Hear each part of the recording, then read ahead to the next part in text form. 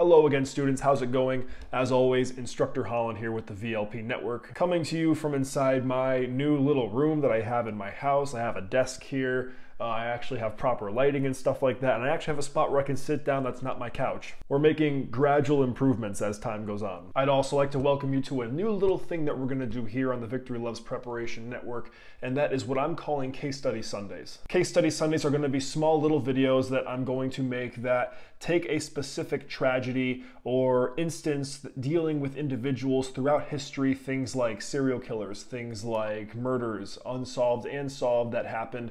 And what we're going to do is we're going to take those cases, we're going to dissect them, look at the facts of the cases and the modus operandi of some of these individuals. And then at the end, what we're going to do is we're going to go over some things that could have been done better to try and avoid these types of situations. So that way you guys can understand how certain predators and how certain things act, so that way we can be better prepared in the future. I'm going to try and release these videos every Sunday or every other Sunday, depending on when I can upload.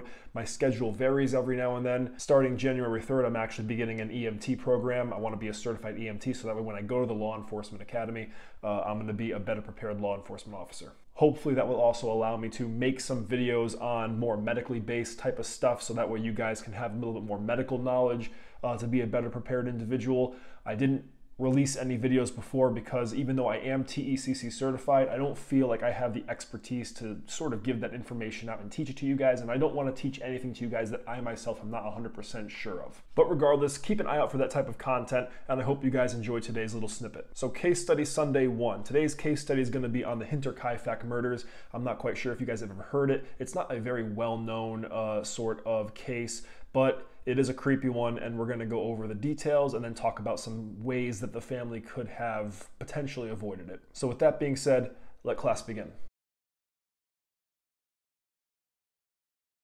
So Hinterkaifeck was actually a farm homestead that was located 43 miles north of Munich, Germany. At the time of the murders, there were 6 individuals actually living there. 5 were of the family and 1 was the maid. The victims that were present were Andreas Gruber, who was the father, 63 years old, Gisela Gruber, who was 72, their widowed daughter, Victoria Gabrielle, who was 35, Victoria's children, Gisela, who was 7, and Joseph, who was 2. The maid, Maria, was 44 years old. The murders occurred March 31st, 1922, and to this day they remain unsolved. Police have long suspected specific individuals and have a long list of potential killers, but at this point in time it doesn't really matter, because even if they found out who it was, the murders happened so long ago that the individual that perpetrated them is probably long passed away. The case today is known as one of Germany's greatest unsolved murders, as well as one of its creepiest, for the reasons that we're going to get into in a little bit. Before the events would occur on March 31st, the night of the murders, several strange occurrences started to occur on the farm that led the family and the maids to start to feel really strange and really off-putted. 6 months prior to the attack, one of the family maids had actually quit,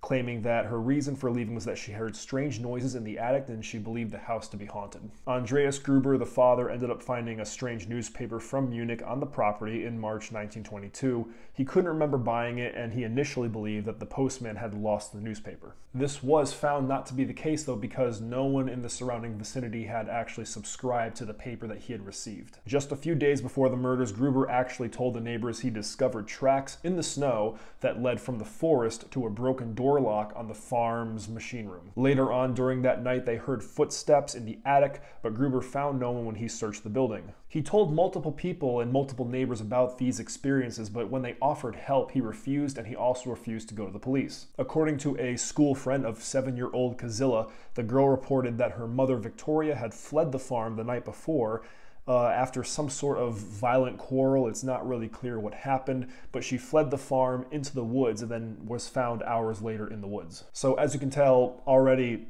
6 months before the murders actually occur, strange things are happening. Okay, so now we're getting into March 31st, the night of the actual murders. So on the afternoon of March 31st, Maria, who was the new maid, was escorted by her sister to the farm. It's possible that Maria's sister was the last person to see the family alive at that point. Obviously, we aren't entirely sure what happened because everyone at the farm was murdered, so there is no eyewitness testimony, but based on police investigation and forensic investigation, it is heavily inferred that the killer was located inside the barn. It is believed that one at a time he managed to lure one individual member of the family into the barn, kill them, and then continue to do so until 4 of the 6 members of the family were killed. There was further evidence to show that he lured them into the barn through the stable. How he did this, obviously, it's not entirely clear, but somehow he managed to lure the members of the family one by one into the barn and kill them also one by one. The murder weapon was eventually found to be a mattock, which is basically just a very large farming tool, and he primarily used to kill them by hitting them in the head with it. The last 2 members of the family left alive were the youngest son, Joseph, and the maid,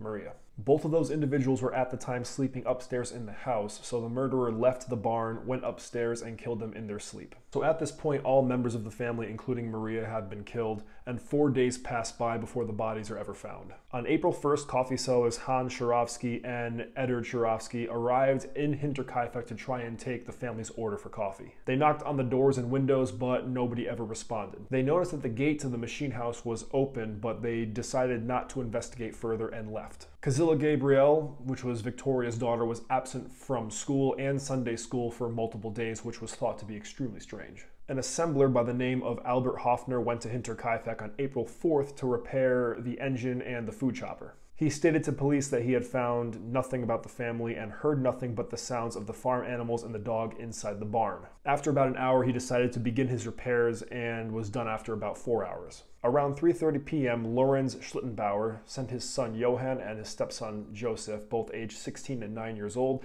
to Hinterkaifeck to see if they could make contact with the family. When they reported that they did not see anyone, Schlittenbauer headed to the farm the same day with Michael Pohl and Jacob Sigel. Upon entering the barn, they then found the bodies of Andreas Gruber, his wife Kazilla, his daughter Victoria, and his granddaughter Kazilla. Shortly after, they found the chambermaid Maria and the youngest family member, Victoria's son, Joseph, murdered in the home. It's at that point in time that they finally decided to call law enforcement. The police arrived and an investigation began. Now, what's very, very, very creepy about this case, besides the stuff that we already talked about, the events that occurred before the murders even happened, is that one of the reasons primarily, that the murders were not discovered until several days later is because no one suspected that anything had happened to the family. And that's because nearby neighbors, when looking at the farmhouse and the house itself and stuff like that, saw smoke rising from the chimney. When they went to the farm itself, they saw that the farm animals had been fed.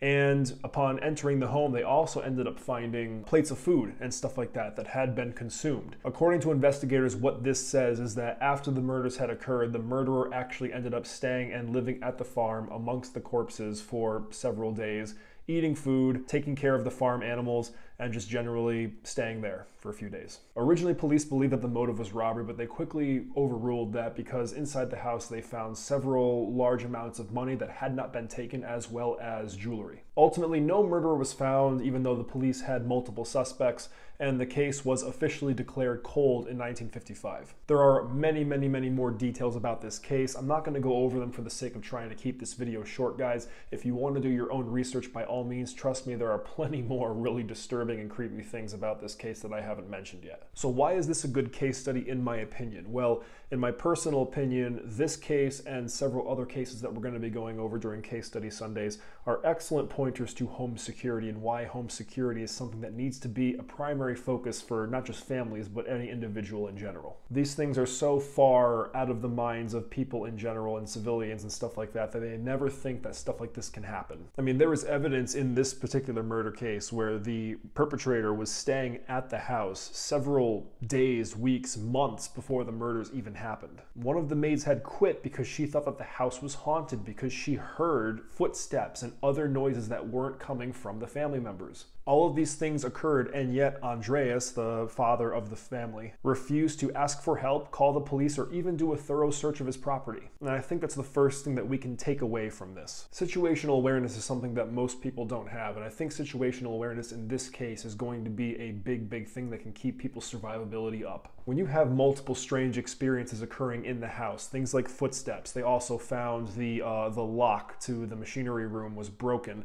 That in and of itself warrants a more detailed search, in my opinion, don't you think? His neighbors, when he brought this stuff to their attention, said, hey, would you like help searching your property? And he refused. Whether it was because of pride or something else, he didn't feel like he needed to do that. He also refused to report this to the cops and the police so that way the police could come over and also do a thorough investigation of his home. Keeping situational awareness during thorough searches of your home while simultaneously not letting your pride and your ego get the better of you are three very important points in this case. In a way, this case actually kind of reminds me vaguely of certain experiences that I had when I was working down in Los Angeles as an executive protection agent. There were times where I was called to a client's house that they had security issues and stuff like that. I can remember this one particular time where a weird, crazy fan had actually hopped my client's fence and stuff like that, and had knocked on her window and everything when she was in bed. I know, really freaky. But she called me to the property and she said, Holland, can you kind of give me almost like a security kind of checkup a little bit with my property and my house and stuff like that to see kind of where the weak points are. So as I'm doing this check, I go into the back and I see that the fence that actually had been hopped over was kind of broken and was folded over. Now, I am not entirely sure if the perpetrator did that, but I'm willing to bet it was like that before because it looked like it had just suffered from, you know, old age and neglect. But when I brought this to her attention, one of the first things she asked me was, well, how much is that going to cost? I gave some sort of generic number, and then she ended up saying to me, well, I don't know, that seems a little bit pricey. I couldn't help but inwardly laugh because this is coming from a woman who has things like chandeliers imported from France that are easily $10,000, you know, Venetian, you know, pottery and stuff like that. All these things decorating her home. So she's obviously not, you know, hurting for money at this point in time. But for some reason, and I couldn't really figure out why, she wouldn't fork out the few $100 or even $1,000 it would take to put a whole new brand up fence around her property. So when I hear that Andreas didn't want to ask for help, for whatever reason, that kind of hits home with me in this case. Security is never a forefront thing in our mind until it has to be, until tragedy occurs. And at that point, it may be too late. So make sure to focus on security now. Another thing that points out to me in this case is the fact that one by one, the members of the family, except for two, were lured into the barn and killed individually. Now, while I have no idea just exactly how the murderer lured the members of the family into the barn, the fact that they were alone is something that I'd like to point out. Anyone who was watching who was in the military knows about the term battle buddy. If you weren't in the military, I'll explain very quickly. A battle buddy essentially means that regardless of where you go, you always take a friend with you. The reason is because in a hostile environment, you never know what's going to happen. If you go off on your own and let's take an extreme example, a sniper ends up picking you off. Even though that shot may be heard, your platoon and your unit doesn't understand what may have happened to you. If we take any survival situation, if you're not required or forced to be alone, then always take someone with you because your survivability always increases double as long as someone else is alongside you. The first member of the family being lured into the barn and being killed, okay, maybe she didn't understand what was going on, but upon her disappearance, I'm willing to bet that there must have been at least some kind of search. Hey, where was so-and-so? I have no idea. Maybe we should go look for her. Again, I'm not entirely sure how the killer managed to lure them individually into the barn, but if they had gone together, maybe things would have turned out a little bit differently. Oftentimes, predators and individuals who are trying to prey on people really don't like to go after groups specifically for the reason that they might get overpowered or they might not be able to handle them all at once, so that way individuals can go and call for help. We are always stronger in groups, and for that reason, if you're going to investigate something that doesn't seem quite right, always take a battle buddy with you. It's like those stupid scary movies where it takes place in a house or something like that, and it's a husband and wife, and the husband hears a noise in the living room or something, and so he tells his wife, stay here. I always look at my girlfriend and I go, if that ever happens, you're fucking coming with me.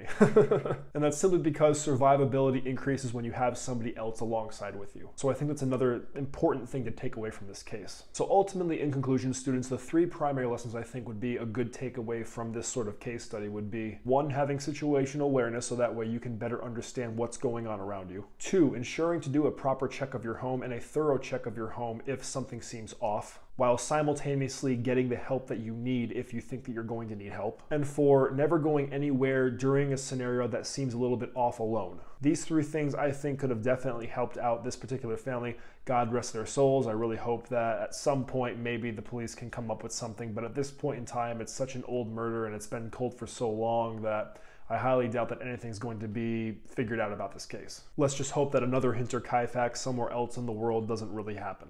So that's it, students. I hope you had a good time looking at this case. I hope it didn't creep you out too much, but ultimately I hope that you take cases like this, and if you are a fan of sort of like, you know, real life crime and stuff like that, like I am, I hope you don't listen to it just for entertainment value. I really, really sincerely hope that you take specific lessons away from it. Because if you dissect the nuances of the case and you look at the tiny details, you can almost always find out things that could have helped people avoid the situations they were involved in. Like I said, I'll be coming out with more case studies like this, so be sure to stay tuned on my channel if you want to hear more. I hope everyone has a safe Christmas coming up, and I hope everyone stays safe and prepared in general life because, again, victory loves preparation. I'll see you guys next time. Class is dismissed.